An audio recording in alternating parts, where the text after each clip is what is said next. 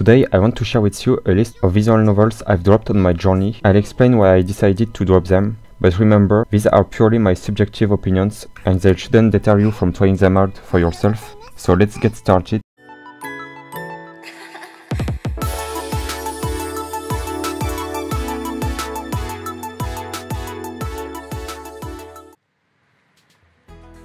One visual novel I dropped was Bokuton Why I Became an Angel. The main reason behind this decision was its length and narrative style. The story focused not only on the main character, but also on various side characters, making it difficult for me to connect with any of them deeply. There are long stretches where we wouldn't see the main characters, which hindered my ability to fully understand their perspectives. Additionally, each chapter introduced new characters and stories, leaving me feeling detached from them by the end of each chapter.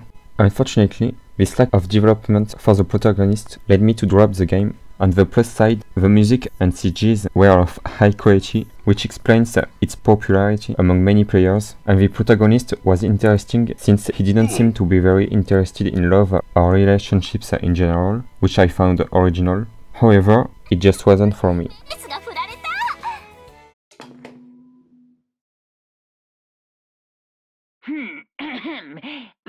Danganronpa is another visual novel I struggled with. Although it presents a unique visual style, fantastic music, and an intricate storyline, I found myself not enjoying the gameplay elements.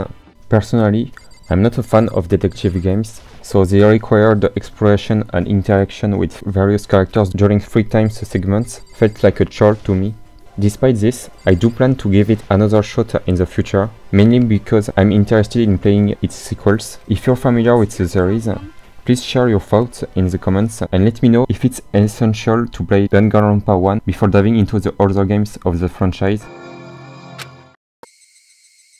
My decision to drop Higurashi was primarily due to its graphical presentation. I played the original 2002 version, and as someone with a background in graphic design, aesthetics are crucial to my enjoyment. Unfortunately, Higurashi didn't meet my expectations on that aspect. The character sprites had coarse features and odd proportions, which I found unappealing. Moreover, the lack of variety in character sprites and the repetition of music for extended periods of time didn't help either. I had watched the 2006 anime adaptation and heard that the visual novel was superior in some way, so I gave it a try back in the day, but I couldn't get very far. Only a few hours in, certain scenes felt unnecessarily dragged out, like the lengthy hide-and-seek sequence that occurs at one point in the beginning. It's a shame because I might consider Onikakushi version, which seems to have better sprites and more diverse music, so we'll see in the future.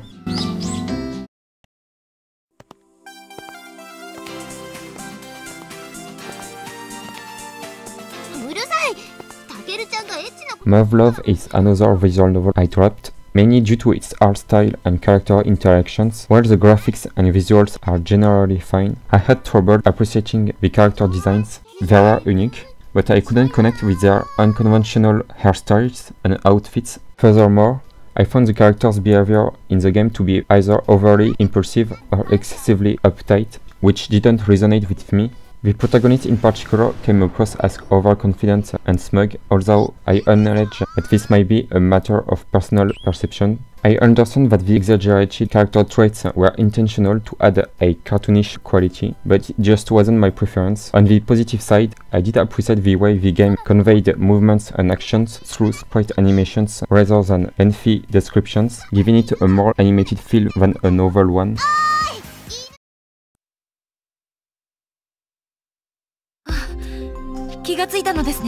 Finally, I'd like to discuss Root Double Before Crime After Days. This one disappointed me despite its intriguing setting and a strong start that had me hooked for the first half of the game. For your information, I played the Kasasagi Watase route because I was more interested in the Rescue Squad storyline than the high school student plot.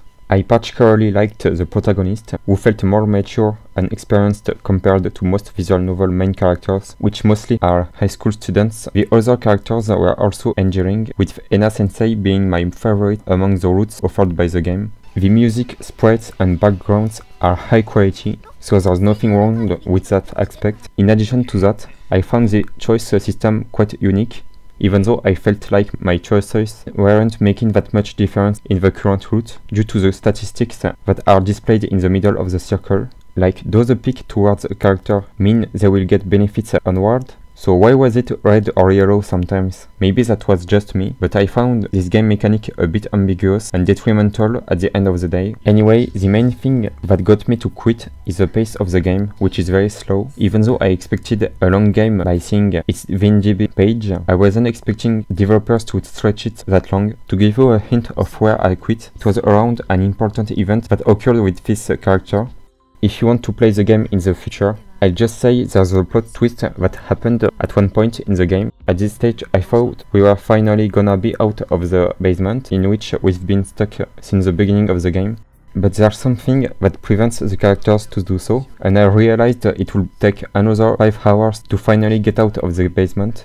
However, I can't deny the fact they conducted a lot of research for the game, from references to the Chernobyl nuclear disaster, to the fact characters use mega electron volt sensors as unit of measure to know when a place is too dangerous for them to venture into.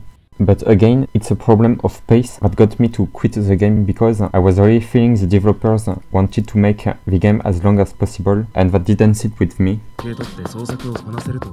What are your thoughts on my experiences with these visual novels? Please share your opinions in the comments down below, and remember that these are my personal opinions on those games, and you definitely should try them out to make an opinion for yourself. If you enjoyed this video, don't forget to like and subscribe. Thank you for watching, and have a good day.